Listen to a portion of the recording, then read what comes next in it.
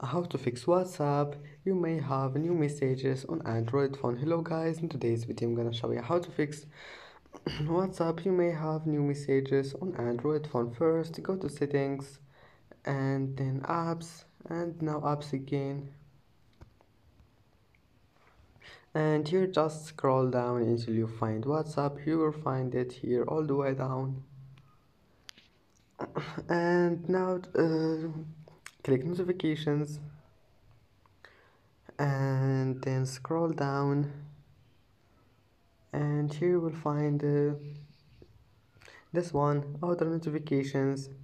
Click on it and disable this one here, and that's it. Your problem must be fixed.